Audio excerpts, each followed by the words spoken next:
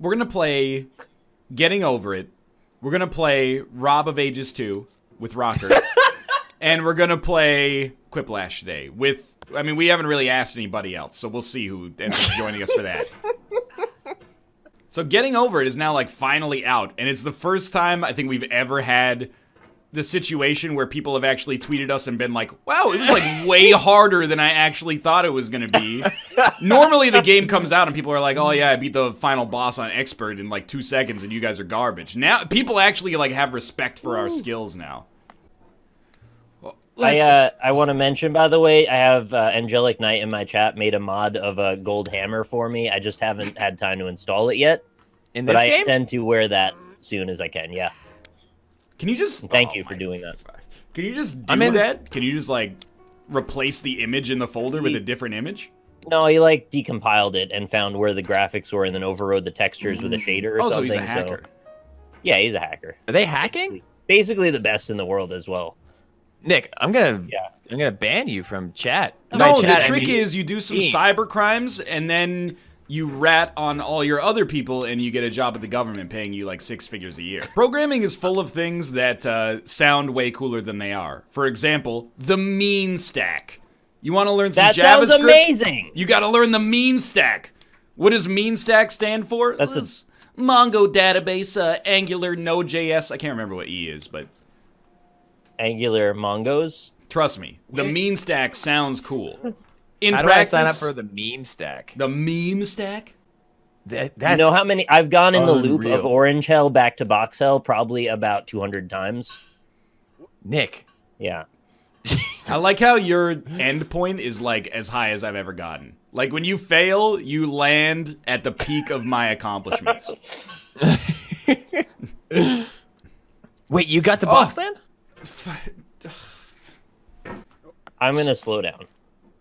Slow down is not advice. Be better it's good is advice for me. I made it above fucking the Grundle. They're saying speed up. Can someone explain to me what the Grundle is? Because I don't know if Josh is familiar with all of our terminology. Grundle's just before the chimney.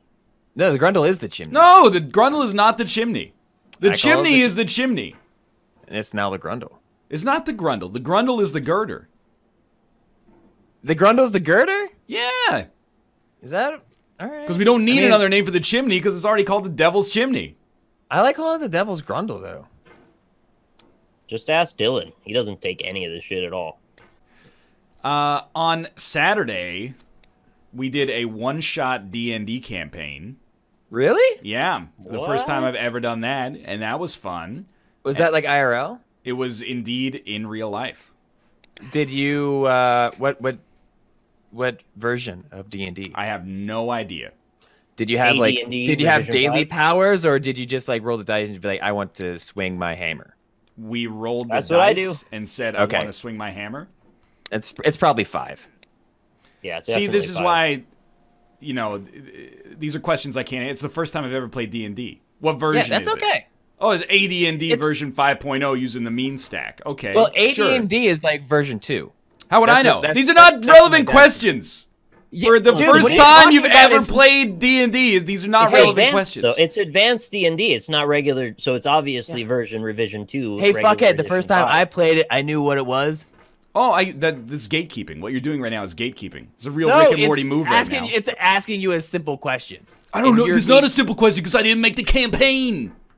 You don't have to make campaign to make it. Sorry, can you tell me physical pain? I'm feeling look at the version number of. By the rules. Hey, what browser do you use right now, Josh? Hey, Josh, what browser do you use right now? Chrome. No, but what version of Chrome? Is it version 12.03567 with the built-in JavaScript precompiler? Yes. Nobody cares. I played D&D. You just asked me, and I told you yes. I swung my Warlock hammer around. Look, I had a fun time playing D&D. Now that I'm talking about it with you, you just diminish it by half a point. Congrats on your gatekeeping. Congrats on your gatekeeping. I'm gonna end your career. It turns out if you're 2, you actually cannot gamble at a casino. Yeah, they don't know the rules of craps. You have to be... Oh, dude, I don't know the rules of craps. Little kids know the rule of crapping constantly. When I was in Vegas for Champions of Fire, me and a friend of mine played some craps, and he was trying to explain the rules as we went. And the lady, I don't know what you call him, the raker? Whatever. That's not what you want to call me. Whatever she was. The raker.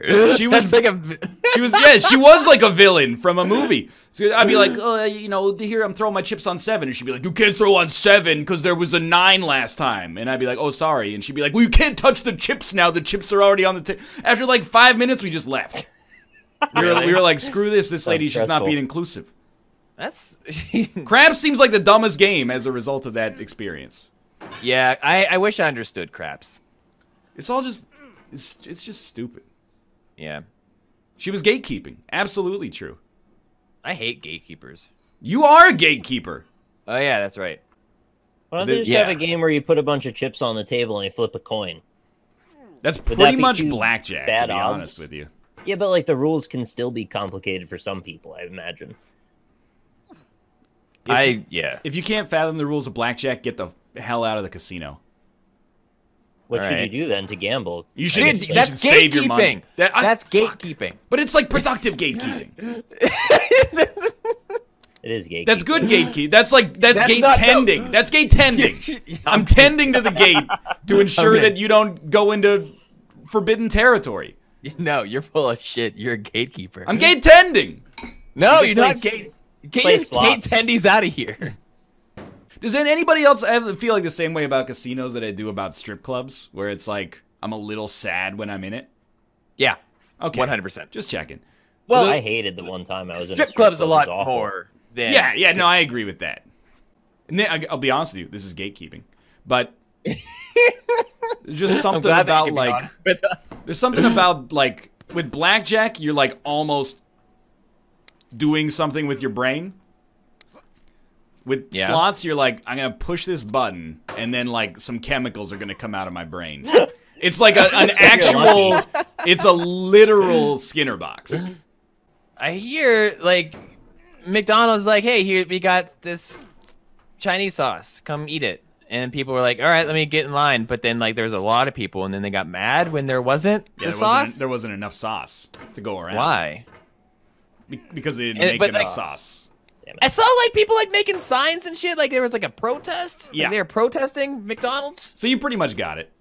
For what? What were they? They wanted the McNugget sauce. They wanted the sauce. They didn't get the sauce. They wanted the sauce. That's stupid. No, but McDonald's promised the sauce, Josh. I don't care. I'll promise them my sauce. Doesn't mean I'm gonna give it to you. If you read between the lines of the press release, they promised the sauce. Okay. Right. Yeah, and they had the sauce. I'm sorry, there's just too many people. You were gonna say nerds, and that's fine. I wouldn't have gotten in on that. I was gonna say something more offensive, but thanks for calling me out. There was a really profound series of tweets in reply to this controversy by Master Mijin. So he said, so he went himself to this, and I love the way this pans out. If you follow the show, like, this is such a great way to respond to it. But he said, 2 stores in my whole state got them in, didn't get them in till 2 p.m., and the store I went to only got 20. First guy in line was dressed in complete Rick cosplay. I was like 8th in line. Rick cosplay guy scammed the system and got all 20 for himself. Now, there's bullet points. Number 1, that was disappointing. Fair enough. Number 2, if that isn't exactly what Rick would do, I don't know what is. Fair, okay. Well said. Number 3, that directly speaks to the actual pointlessness of standing in line. Very well said. Number 4, maybe could be used to speak on the pointlessness of everything in a way. Well, okay, that's way too far. I felt reality kind of folding in on me when I read that. That was really well said. I mean, I think it's one of those things where, like, what actually happened is pretty minor. Wait, you guys have no Szechuan sauce? No. I want Szechuan sauce. Where's my Szechuan sauce? I'm Pickle Rick. Wubba lubba dum dum. I'm Pickle Rick. Rick. I'm Pickle Rick. Rick.